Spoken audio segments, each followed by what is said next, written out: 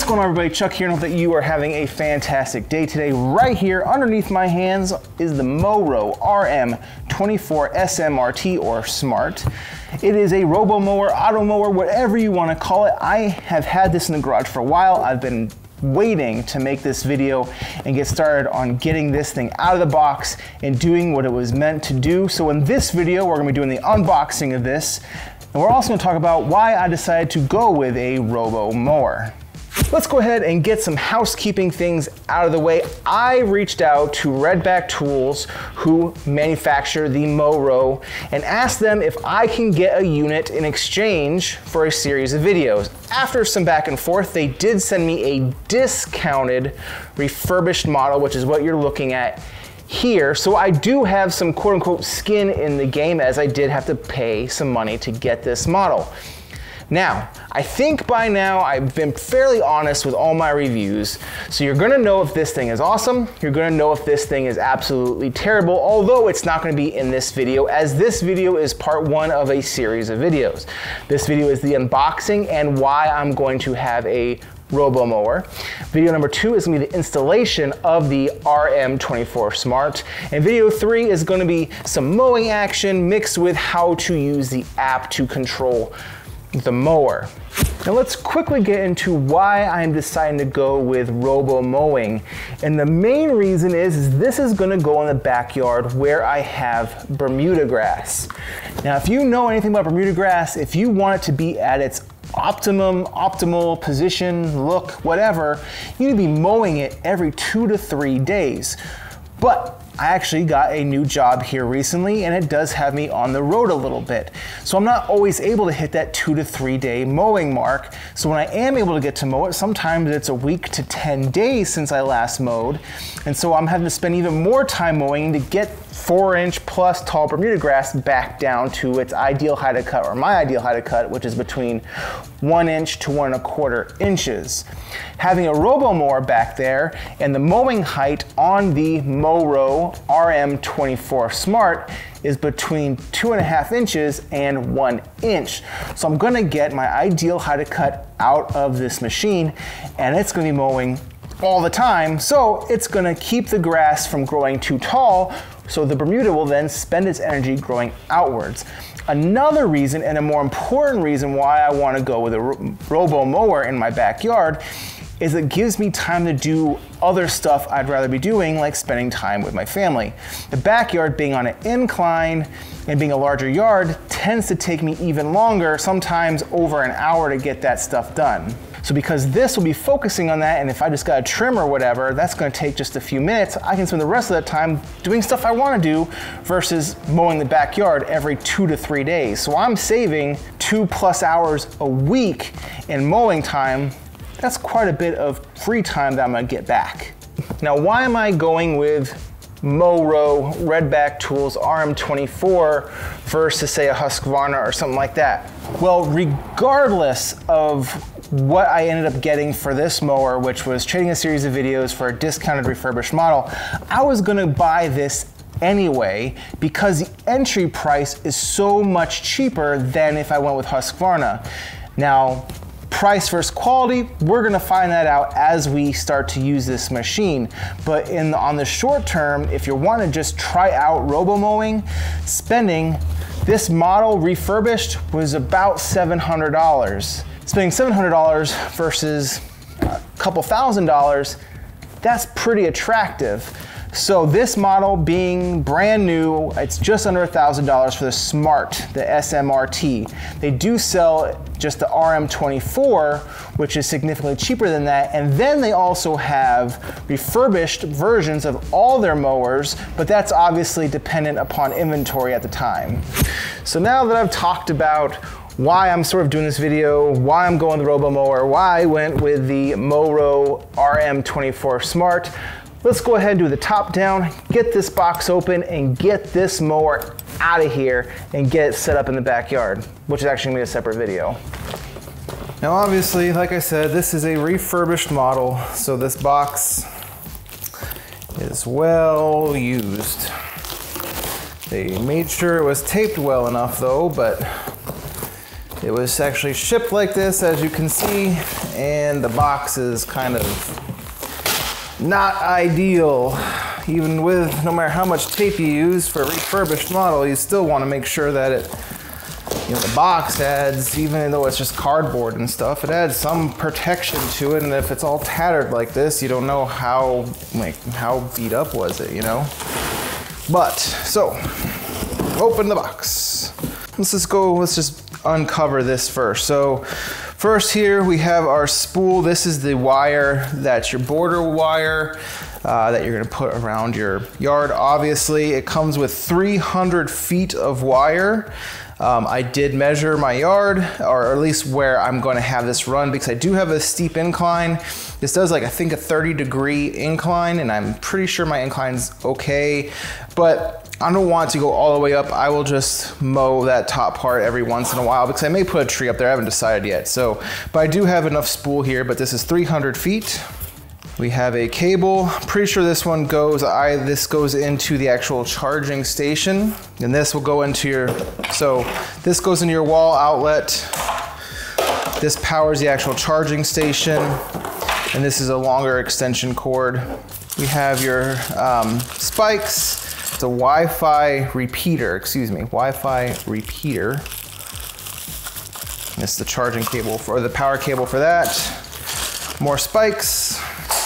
Yeah, there's stakes in here.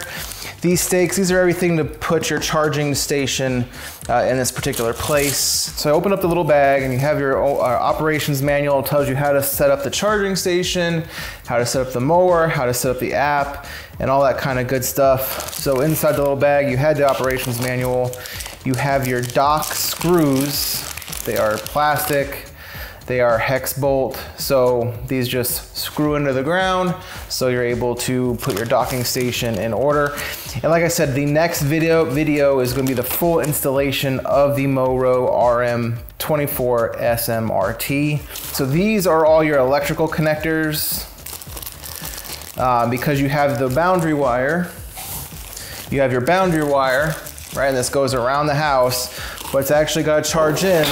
It actually has to plug in to the back of the charging dock, and so these are the terminals where they'll actually go in. You'll feed them up. There's two little slots here. Feed them up, feed them in, and then you'll actually connect them. These little blue clips. Put the blue clip right onto the actual terminal in there. But full installation, like I said, will be in the next video. So this is just an emergency stop button. Nothing crazy there. The best part of any unboxing. Well, I should probably do this when I'm outside. I'm quiet now.